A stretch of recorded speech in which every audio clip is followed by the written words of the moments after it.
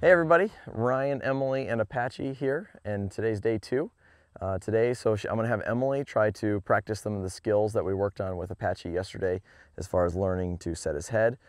Emily has been learning about how to use her reins less for slowing him down, or a lot less for slowing him down. So she's been doing a lot of riding on a loose rein, working on steering him off her leg, and now we're going to start working on Emily's hands, and this is kind of a newer thing to you. You don't have a lot of experience practicing picking up a soft feel, and so I thought this would be a good example for a lot of you guys that are new to the idea of picking up contact. I would like to also remind you that you want to have two things going for you. You want to have good impulsion, and you also want to have good steering off your legs before you're riding with contact. So you don't want to be managing their speed and their direction with your reins. You want to be able to pick up the reins and ask for flexion. So then you might be thinking, well, I trail ride mostly and I don't know why I need to ride with contact. But actually, it's a really good thing for your horse to learn to allow you to control them and have vertical flexion. They can get very emotional when you do that. And so when you challenge them to be more confident and more comfortable with different types of pressure, the better trained they are, the overall more of value you're putting into your horse. So I think that's important for anybody to be able to do. Another thing that I think is important, have you ever been on a trail ride where there's like a cliff kind of on this side of the hill and you don't want your horse to take a step here, so you're hugging this side?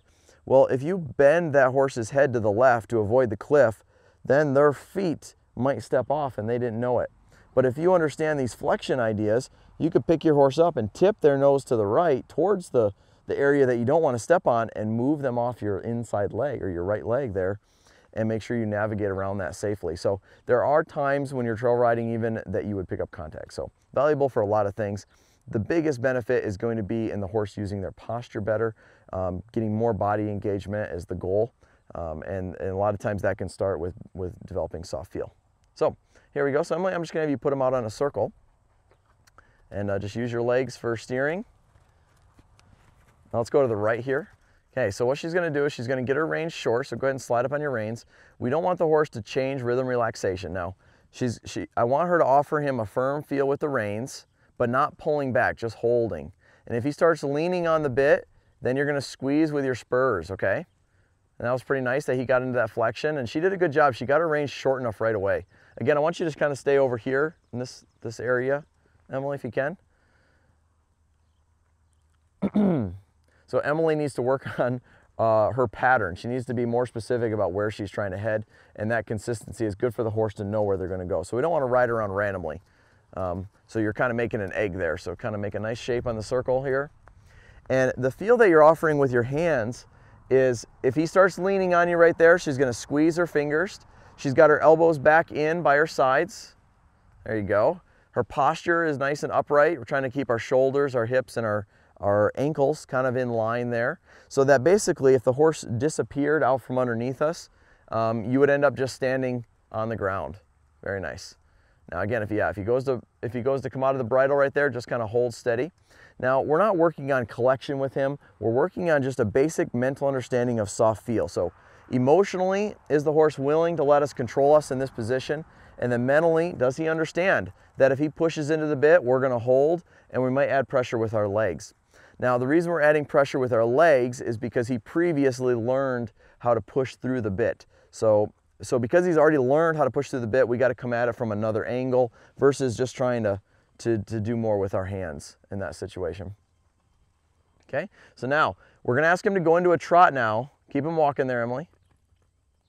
We're going to ask him to go into a trot, and what's going to be tempting for a horse to do is to come out of the bridle. Anytime you do a transition, it's a very easy place for a horse to lose flexion and come above it. So make sure your hands are right, focus up, and just softly ask him into a trot.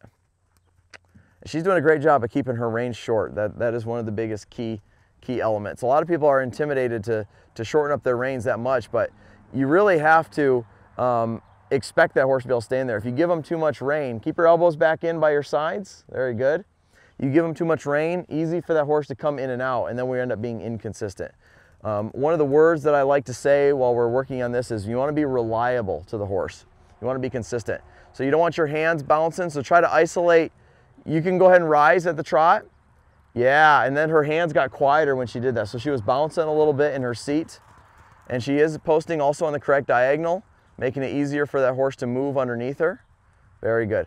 he looks like he's feeling a little bit blocked, but that will come with time as he gets more comfortable with this. You're doing great, Emily. Now, next time you come around, I want you to come through the middle facing us and change directions to a left circle. So turn, use your focus.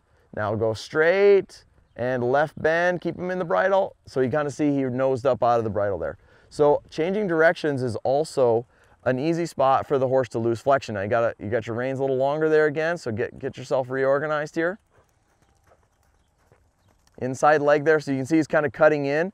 So the last thing we want to do if he cuts in is pull him to the outside with your right rein. But I want to see you put that inside leg on him and step him wider right there, press. But see, don't let him tip his nose to the outside.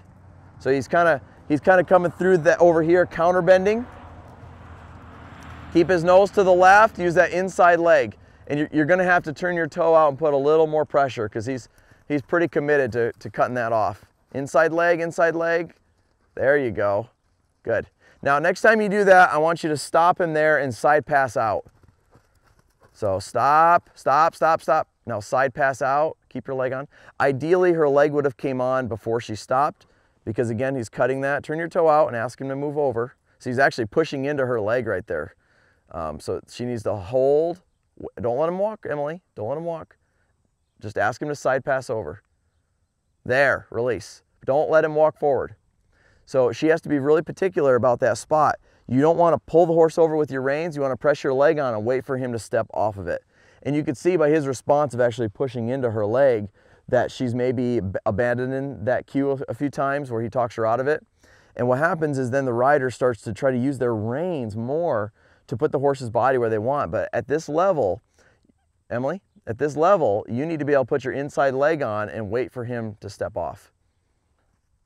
Keep his flexion on the inside leg, ask him to widen out, hold, now stop him there, whoa, don't take your leg off. So she has to leave her leg in there, get him over. Now, where you need to be at, Emily, is the spot of the foul. So right here is where he starts cutting in. You need to pick him up there and stop him with your leg on and say, the only place for you to get relief, Apache, is to step off my leg and be out here on my circle, okay? So don't let him do any of that wandering steps. Inside leg, good. Inside leg, keep his flexion to the inside. So we're gonna stop him again over here. So pick him up, inside leg, now stop him, keep that leg on, good job. She kept that leg on, wait for him to step off of it. Press that leg on there and wait for him to step off. No, don't let him walk forward. Don't let him go forward. The only place for him to go, and you got to turn that toe out, is over there. Now, unfortunately, he's getting relief facing in exactly where he was trying to take you. He needs to be facing here and stepping over off your leg, okay? Let's try it again.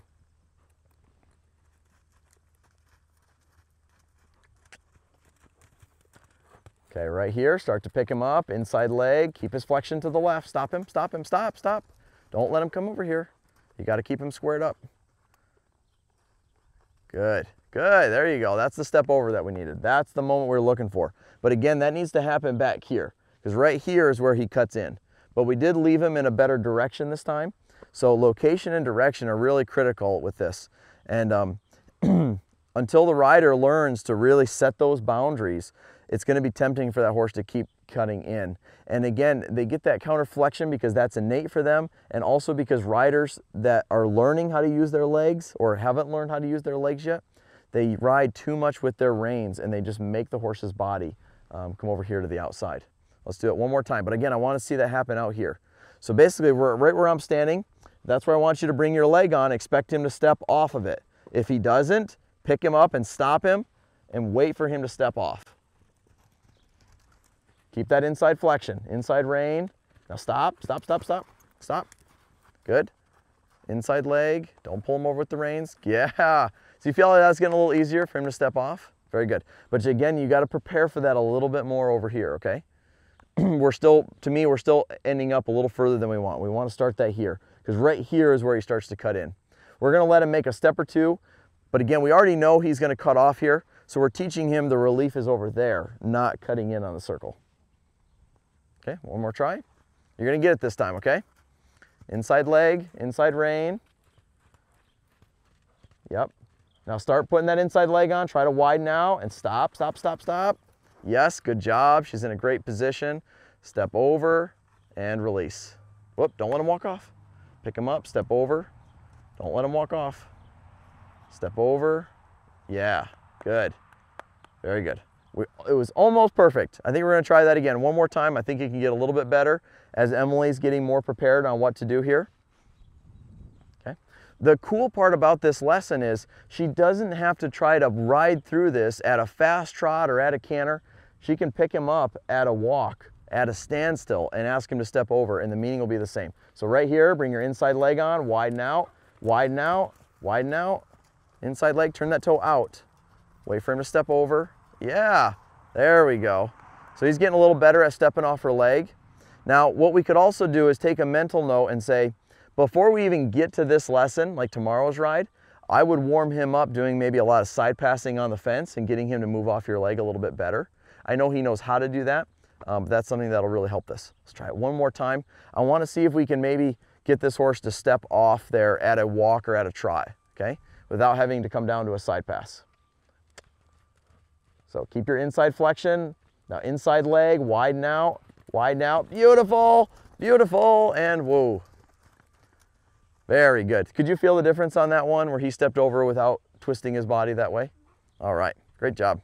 She did really good with that. That was kind of a tough lesson. She had to really own her responsibilities as a rider to set those boundaries and be specific with her cues. Also be consistent with the pattern, being reliable with her hands. A lot of things going on when you start to ride with contact. So the rider's got to really up their game. I call it graduation day for a horse and for a rider when they get to this level that they're riding with contact and starting to guide that horse off their legs and using their reins to just set the flexion. So hopefully this helps you guys.